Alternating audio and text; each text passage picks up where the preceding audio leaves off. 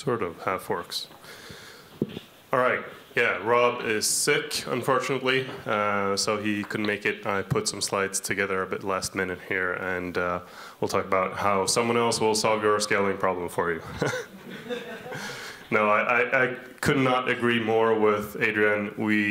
It's everyone's problem. You shouldn't just be sitting back and waiting for someone else to do something. Like, we have a lot of companies who now have a lot of money and a lot of stuff at stake, and basically can't launch their apps because Ethereum is not good enough. And I cannot agree with that more. That like it's everyone's sort of responsibility to build toward this common good of trying to make this thing work. This talk is sort of a progress updates. So I just got back from Taiwan yesterday, both me and Rob. It was a workshop between client implementers and Ethereum research, and sort of all the people involved in trying to define what a scaling solution is for Ethereum. And so before we dig in, I kind of recap a little bit of what Adrian was saying as well. But there's a lot of discussion around what scaling actually is and what it should be. The first one that's been talked a lot about over the past couple of years is Raiden and Lightning. And what's important to know here is sort of that it's almost like a point-to-point system. If like Alice wants to send a transaction to Bob, they open a state channel with each other. They can transact however much they want off-chain, and then like settle their final balances to the chain. There's various ways to make this point-to-point system a little bit more distributed, but it is in essence that. So you could send a transaction through a third party, but it's still sort of point-to-point between all these different players. Plasma and Plasma Cash is sort of aiming to be a general off-chain aggregation method, and you check out the latest podcast where I talked to Carl Floss and Phil Dian on this topic, and we dig into everything with the security model and what flaws it has. You're really, like, you don't have data availability. Like Adrian was saying, if everyone wants to exit, it's a problem.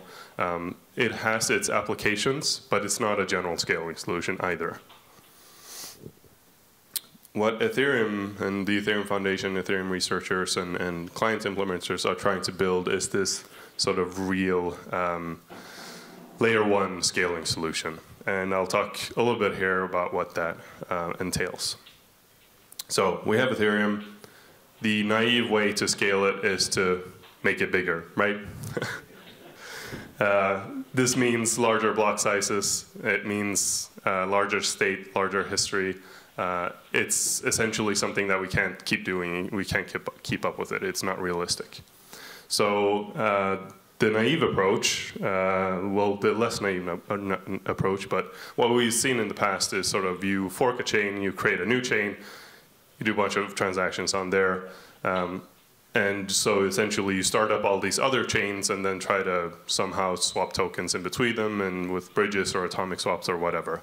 And the problem here is that you're splitting up security. Like, if you started up 5 Ethereums, you would have 5 times the scale, but how do you do this without splitting up security?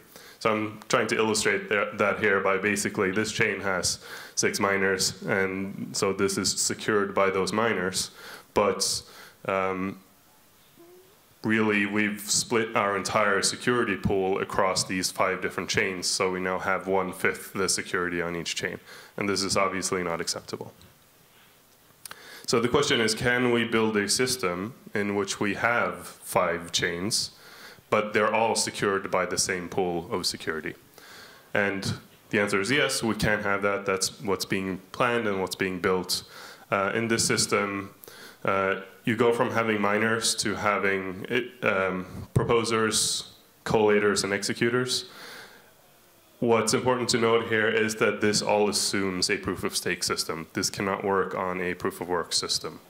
So you have to have proof-of-stake. You have to have the ability to slash someone's tokens for basically crypto-economic security. So I'll dig into a little bit what phase one is, but it's if you actually want to read all the details, there's a great post on the ETH research forum. I made a little tiny link to this as well, so you can just go to tiny.cc/sharding and it'll get you to this forum post. It digs into kind of everything and how phase one is supposed to play out. But essentially, phase one is intended to literally be useless. But it's a proof of concept of the proposer and collator structure. So there will be 100 shards in the first version of this, which means that we have 100 times the scalability, this transaction throughput. And there will be no cross-shard communication, so each of these chains can propagate data up to the main chain, but they can't talk to each other. And that comes in a later phase.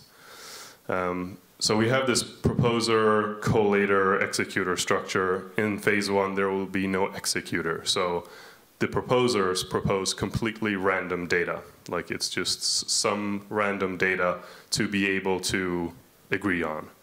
The collators take this random data by the proposers, and they commit that to an on-chain contract. So there's this shard manager contract that the Ethereum Foundation is writing that will be deployed to the main chain. And then we have these two different players in this game where, it's the proposers and the collators.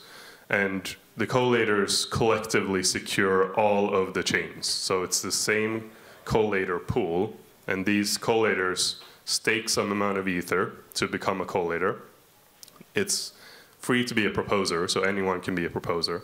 Essentially, what the proposer does is says, here's a block of transactions that I propose to you collators to include on the main chain.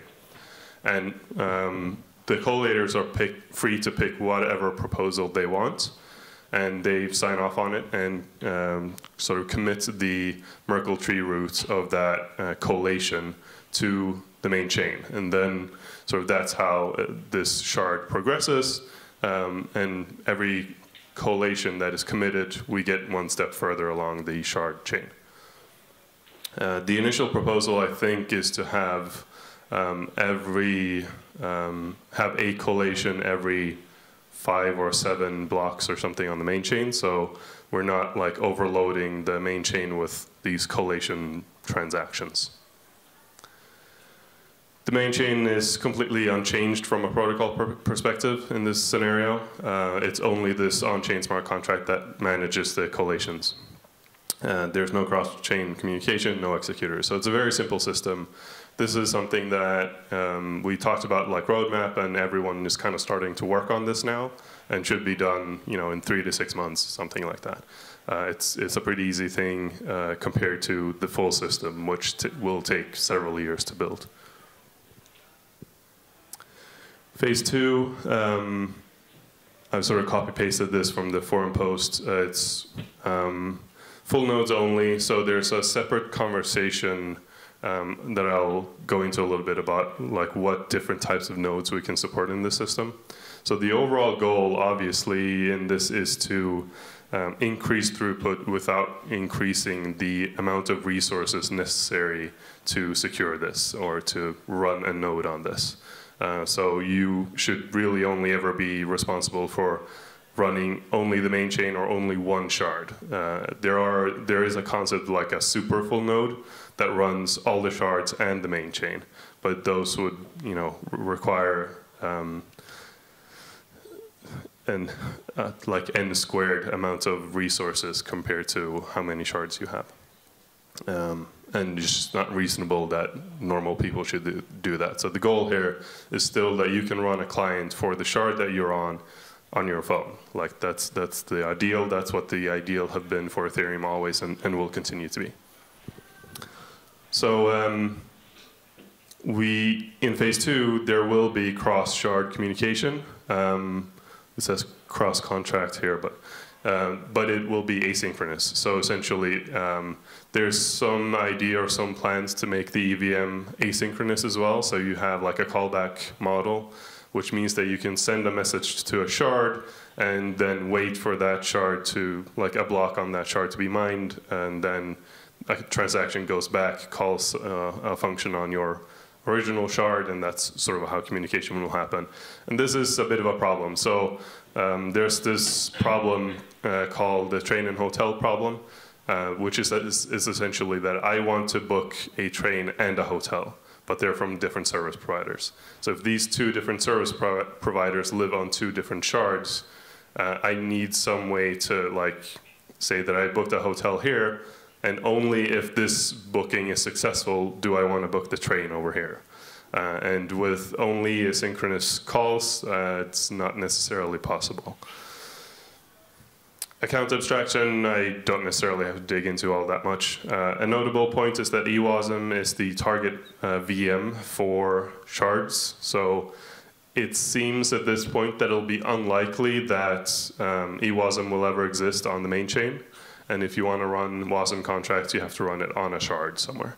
So the shards will all be homogeneous. They'll all run the same VM and look the exact same way, and will probably run WASM. And this is sort of the reason we're not talking about this at all until phase 2 is because we're not proposing any transactions or anything. We're just proposing random data in phase 1. So in phase 2 is when we introduce a VM and propose actual transactions that are run on that VM. Accumulators is a whole thing. That was like a whole day of the workshop to talk about various accumulators, but like a Merkle tree is a type of accumulator that lets you prove something about the data that you've accumulated into like a hash. Storage rent is another thing that will probably be necessary. I don't know if it's necessary for phase 2, but I'll dig into that a little bit as well in a bit. So the rest, all these different phases, is very much unplanned, or unmapped out. All of these contain areas of very active research with lots of unanswered questions.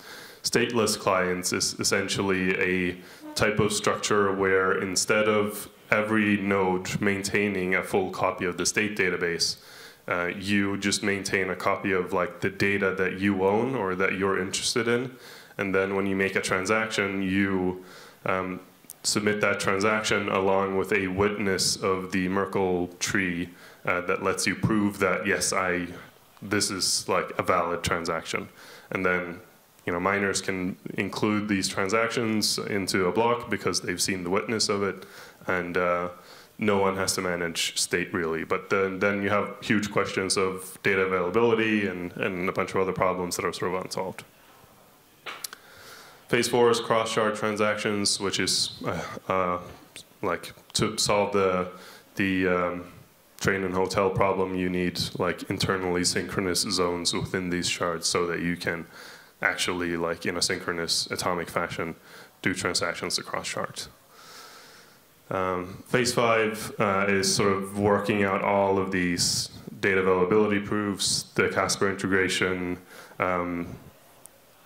Fork-free sharding is a very kind of controversial topic. Vlad thinks that there should be forkful shards, and I don't know, it's very undefined. And the question here, there's another layer of abstraction that we could introduce here, like having a manager shard, so essentially replacing the main chain with a shard, so that we can have recursive sharding, and it's not locked in to be 100 shards or anything.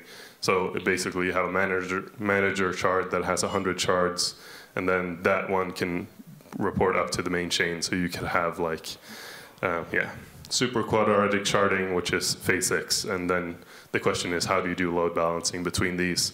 If I deploy a contract to a shard, it becomes super popular. Maybe I need to move that to another shard, or other contracts on that shard need to move to not be bogged down by that super popular contract. And yeah, providing a developer abstraction on top of all of this is super important as well. So in a load balancing model, you really don't want developers to have to care where their contract is deployed, like on which shard. And that sort of goes into the account abstraction bits as well. And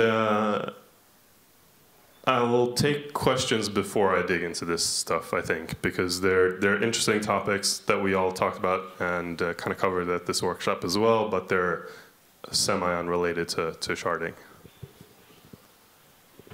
Any questions? So I guess like the initial proposal is that the shards are just fixed, so there's a fixed amount of shards, and you as a developer, you just pick whichever shard you like. Like I like to pick one, I like the number 42 for no reason. Yeah, so there was a couple different models proposed on how a shard is picked. It could be that, yeah, there's a fixed number, so take your enode ID modulo 100, and that's what your shard becomes, or your address modulo 100 something. And that's one model. Another is you actually get to choose yourself, because you may actually have knowledge about, like, my contract will need to talk to this one, or like this shard is less busy than that one, and so I want to be there. Gas prices and gas price markets will be a thing in this model, because gas prices may be cheaper in one shard than another. So then how do you actually work out where to deploy stuff? That's part of the load balancing question as well. Initially, it'll either be that you just pick it, or that the node ID or your address picks it for you. I think what's important to note as well, and I didn't really cover, was that the collators, there's a pool of collators that secure all the shards. And you have an honest majority assumption on these collators. And you pick like 400 or 100, some number of them, randomly to be collators for any particular shard. And you swap this often. Exactly how often is undefined. But then you have like a statistical significance, or like a statistical property that your shard is secure under like 2/3 majority if the honest majority assumption holds for all the collators. Can you add shards on the go and increase the number? You could, yes. It sort of depends a little bit on how do you pick a shard and what the what the model is there. But there's really no reason that you couldn't add shards. But probably what's more likely is that we'll run with 100 until like super quadratic sharding, or like the whole manager shard thing is introduced, so that you basically add, when you run out of space, you add another manager shard and get another 100. What would be the point in which you actually decide to add shards when you don't like it? What's the threshold? That would have to be left up to like a governance structure that is undefined.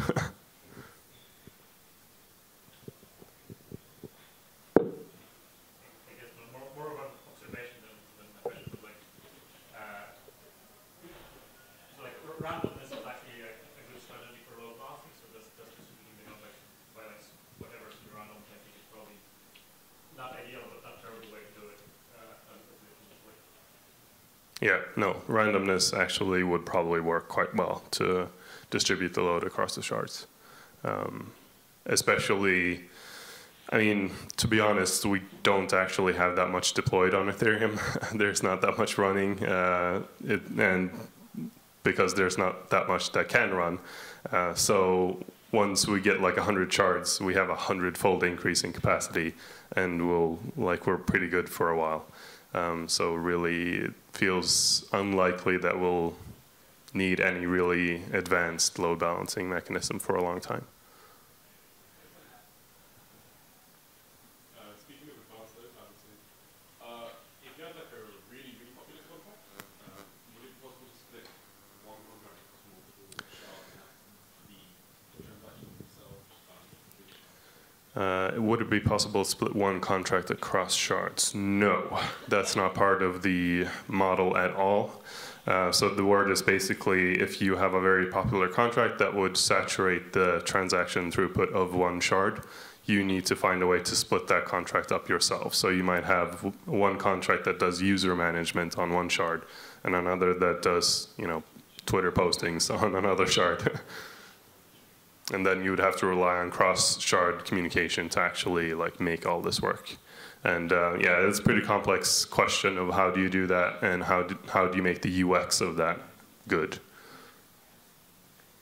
In that model, what latency would the cross-shard communication have to the end user? Quite a lot. In a synchronous sort of zone construct, you don't necessarily, like you'd have a 2-block latency, I guess. But in the asynchronous model, you could like your worst case is actually quite bad. Like you'd have to wait for a number of collations and then get synced back to the main chain, and then all that has to go back out to the shard, and so it's actually quite a lot of blocks that might have to pass in between. You touched on whether or not shards should be allowed to fork or not, and Vlad's view on it. Is it even possible to get them not to fork without transaction finality? Since this is proof of stake, you would have transaction finality. Like it would all be instant finality stuff, basically. And the reason, like I don't really understand the reason Vlad doesn't like fork freeness. But in his, so Vlad has his own model for sharding, unexpectedly. Sort of binary sharding structure where you use merge blocks instead of reporting anything to a main chain. So you have like one chain or like 2 chains at the top that have merge blocks that they talk between, and then there's like, so imagine a binary tree, and at each level you have merge blocks, so you can kind of merge up to one chain. In that model, you could actually run each of those chains on proof of work or something else, and you just need to make sure that these merge blocks happen in some way.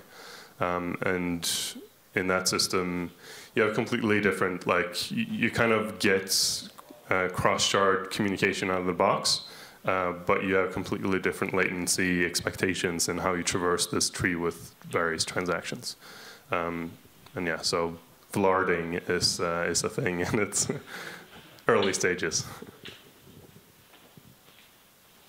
Yeah, so I guess in the parity model, like you couldn't really support flexible consensus then, right? Sorry? You couldn't really support flexible consensus. You're saying you kind of would have to do proof of stake. Yeah. Basically, the assumption of this model of sharding is that it is proof of stake. Otherwise, like you were saying, like there's no real guarantee to provide fork freeness otherwise. And if so, yeah, it's a whole thing of like you could, under certain security assumptions, allow both forks and reorgs and everything like that. But reorgs can actually lead to a situation where you need to have cascading reorgs. So if one chain reorgs, then you need to like reorg everything else, and it becomes a nightmare, and it actually might break networking assumptions and everything else.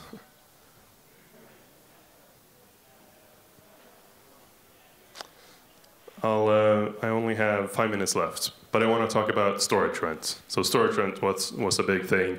Also on the latest podcast is Phil Dyan, and he talks a little bit about storage rent. This is sort of his thing that he's talking about now, and I think it's a super important thing to highlight. There is a misaligned incentive right now in Ethereum between miners and full nodes. So when you deploy something or when you use storage on the chain, you pay a fixed fee once to put that storage there. And the miner is the one that gets this fee, but the miner is only one player in this market that actually pays the cost of this storage. Every other full node in the network also pays the cost of this storage, and they get nothing for it. So there's a very misaligned incentive here. The miners don't even necessarily have to care about storage. They only need the latest block, so they could technically not pay the cost even and still get the reward for it. Furthermore, it's obviously unsustainable to have the chain keep growing forever. So we need to fix that somehow. And storage rent is the proposed solution, where instead of paying a fixed fee for storage, you pay a price per unit of time for storage. So essentially, anything that you deploy to the chain would have time to live, a TTL. And depending on what this TTL is, like you may choose to use the contract or not.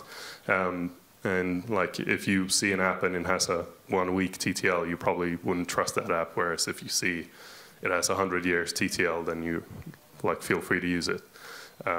The biggest question around all of this is what's a good UX and how do we actually migrate people from having had free storage, essentially free storage forever, to having to pay for it. And there's a bunch of other questions like when we talk about storage rent and what happens when you run out of rent is that it gets removed from state, but it doesn't get removed from history. So now you kind of talking, you're in a world where you're explicitly separating state and history. History being like all the block bodies and all the actual blocks in the chain. So in that model, you could actually say pay to resurrect a contract, bring it back into state. It would cost the node operators some amount of money to like go through the history to find that data and bring it back. But if you start separating this thing, like do you then have to pay rent for history as well? There's a lot of talk about like history is also unsustainable to keep around forever. So when do we start talking about actually deleting history? Yeah, it's a very complex topic, but it's something that I feel everyone should start thinking about now so that we have a good answer in like 5 years when it becomes unsustainable with the current model. Any questions on that stuff or anything else? All right, then thank you very much.